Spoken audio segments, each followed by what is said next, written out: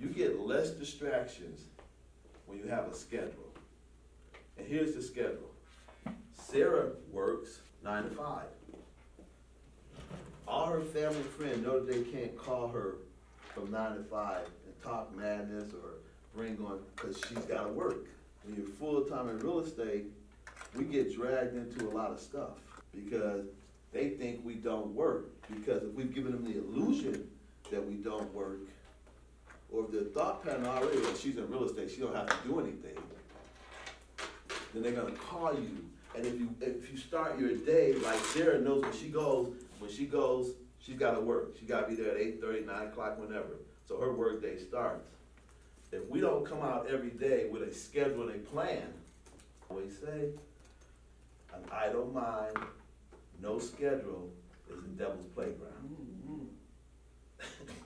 He goes to work. Martine, you have nothing to do today? I got some stuff for you. Right? I got some stuff for you.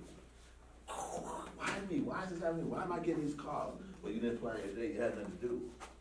So because you didn't have nothing to do, the enemy comes and says, take this. The enemy comes and says, take some of this. Take a little bit of this. What about this? But when your schedule is like, I got to do this, I got to be here, I got to do this, I got to do this, I got to do this, I got to do that, I got to do this. Ain't no room. He's like trying to get in. Oh man, no, she's gonna be knocking doors. Oh man, she's gonna be making a phone call. Oh man, she's gonna be with that client. There's no end.